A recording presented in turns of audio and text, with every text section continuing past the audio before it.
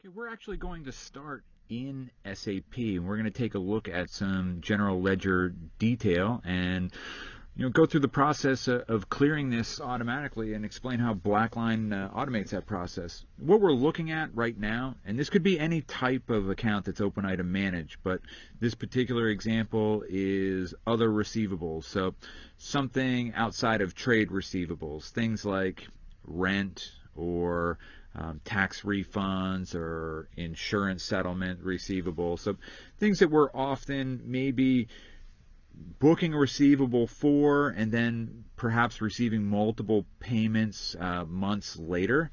And at some point in time, those transactions zero out. At some point in time, we receive that whole amount. And those items can be cleared. It's tough to be able to know when to do that and to know which transactions should be cleared against each other. So you can see that in my particular GL account, in my detail, I've got hundreds of open items. And the whole point of open item management is to be able to provide clarity and to be able to have a view where you can just see the relevant items, the things that should be open. But right now, because this might be a manual process, we might not have a good way to do that. So we might be left with a bunch of open items in the account, such as this. So let's show how BlackLine would work with this process. So I'm going to flip over to BlackLine, and I'm going to jump right into the reconciliation for that particular account in SAP. So the first thing that you'll notice is BlackLine, through the connector, is bringing in the general ledger balance on a scheduled basis, and that general ledger balance is hard-coded into the application. I myself as a user can't change that, so I have to reconcile to what that GL balance is. Now, what's also happening is we're bringing in those open items into BlackLine, and we're actually creating some rules to match those. You can see at the top we actually have some data that's telling us how many transactions have been matched, how many are unmatched, and that's all being processed through our matching engine. So I'll actually drill down into that and give you an example of some of the rules that might be set up in order to match transactions. So I'm actually in the rules. Those transactions are being brought in. Let's take a look at what some of those rules might be. So on my screen you can see I have some fields from SAP, things like text, the assignment field, date, amount in document currency, amount in local currency. All the fields that I've brought in from SAP are available for matching, and I can choose any of those fields to match against each other. So in this particular case, I've set up a rule that's going to look at the line item text, and it's going to look at the debit and the credit side, and it's going to compare the text in the line item. It's also going to compare the value that's in the assignment field. Also, it's going to compare the amount. So in this case, I've got three criteria to do the matching, and I'm matching on the text, the assignment field, and the amount. All three of those things have to happen exactly in order for there to be a match, and this is going to generate one-to-one matches. So this is a very simple rule. The rules can get much more sophisticated and complex as the data becomes more complex. So an example might be where we want to match on things like assignment field, and we want to match on the amount in document currency as well, but we know that there's many-to-many or many-to-one relationships in here. So we want to subtotal on a field or group on a particular field, and that's what we see above. So we can tell the application, tell the matching engine where it should do those groupings. We want to add up all the debits with a particular value in the assignment field and compare them to a group of transactions on the other side with the same assignment field. In addition to many-to-many and many-to-one matching, we can also implement thresholds. You'll notice in this case, we're just matching on assignment field and the amount in document currency, but we've actually put in a threshold of $1. So we can actually go pick up matches, even if they don't match to the penny. We can have the system identify things that look like a match within a certain tolerance, and that could be on amount like it is in this case, or it could be on the date as well. And in this case, I've actually set my rule up, because I'm using a threshold, I've set it up to be suggested. So it's not going to automatically match it or automatically clear it in SAP. It's actually going to identify it and basically prompt me to decide what we should do with that.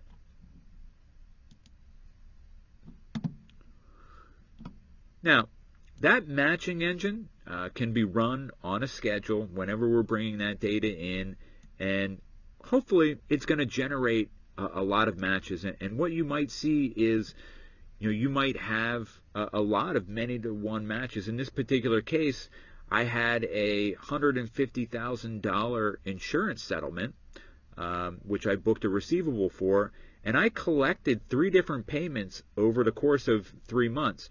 Well, the system recognized when that third payment came in and when the whole balance due was received, and was able to match those items based on things that were contained in the assignment field or the text field. That would normally be something that might be difficult to track manually in Excel.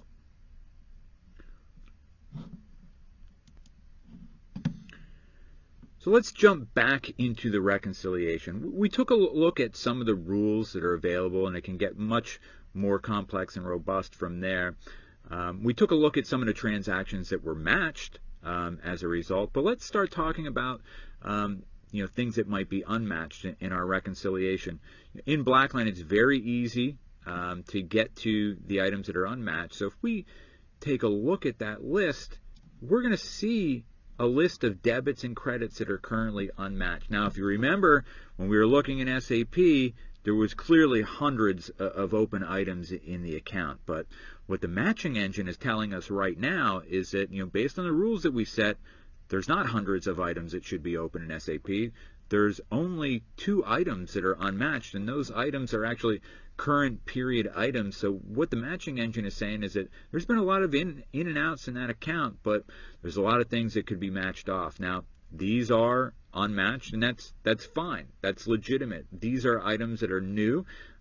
These are receivables we've just recorded and we haven't received a payment for, and these belong on our reconciliation.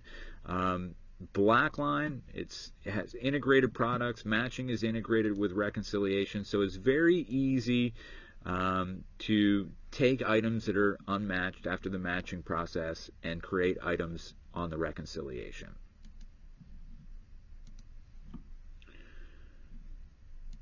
So what we've done is we've brought in the data into BlackLine and run a matching process, and we've essentially automatically reconciled this account. We've identified the 2 items that are current and belong on our reconciliation, and you can see that we're actually down to a 90-cent difference.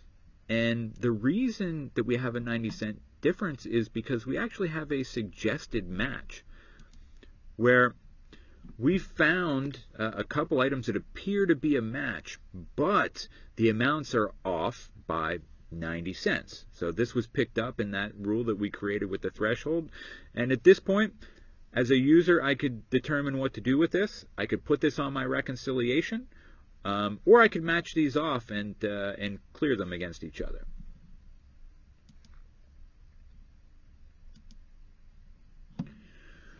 So now, this is great. A lot of companies use our matching and our reconciliation product to be able to automate these processes. And one thing that a number of customers have wanted for a long time is now the ability, now that we've done this matching process, to be able to replicate that in SAP, right? To be able to clear those items. We want to sync up BlackLine and SAP. We want to show in SAP that there's only a couple open items, not hundreds.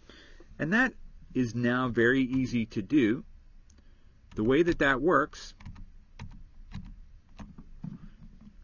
in BlackLine, we will have an interface that's going to take all those transactions that have been matched, and it's going to send a file back to SAP, which is going to clear those open items. And this can be done on a schedule, or at any point in time you could actually go run this interface, and I'm actually going to run it right now, and we're actually going to go back into SAP and see that those items have been cleared.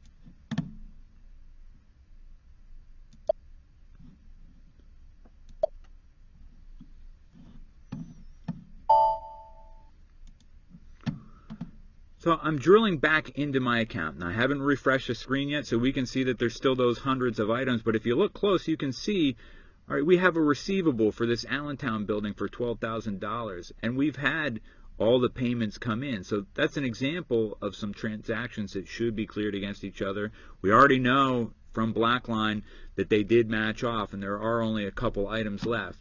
So let's actually back off. I've run the process, so if we back out and we drill back in, what we should see now is that we only have a few open items. So we have exactly 4 open items now in the account, and we can see that many of those items that were in there are now cleared. And we know what these items are because they're on our reconciliation. So we saw the 2 items, the 2 new items from December, and then we saw the suggested match where there was 2 transactions that were 90 cents different. And those are the only 4 items that are left in the account now. And so BlackLine and SAP are in sync. We didn't have to manually clear those items. We didn't have to spend time trying to identify which items should be cleared and which items belong in our reconciliation. We were able to automate a lot of the process, and we could do this more than once a month if we wanted to. We could keep our GL very clean throughout the month and prevent a lot of manual work and allow accountants to be able to add more value. So some of the things that you would experience from implementing a solution like this: definitely reduce the amount of time spent manually matching transactions, reduce the time spent manually clearing those items in SAP, and reduce reconciliation times. This is also going to give you a lot of control over the process because you have systematic rules for clearing, as opposed to users just going in and clearing on what seems to be right. You have clear ownership of the process and the ability to track it. You have the ability to route open items directly to a reconciliation without a lot of human intervention or copying and pasting. BlackLine and SAP are in sync, so what's open and on a reconciliation in BlackLine is open in SAP. Management visibility across the process. And then on the SAP side, this would allow you to leverage open item management more, and use it on more accounts, maximize your investment in SAP, and now that open item management becomes part of the process and becomes a value add functionality in SAP.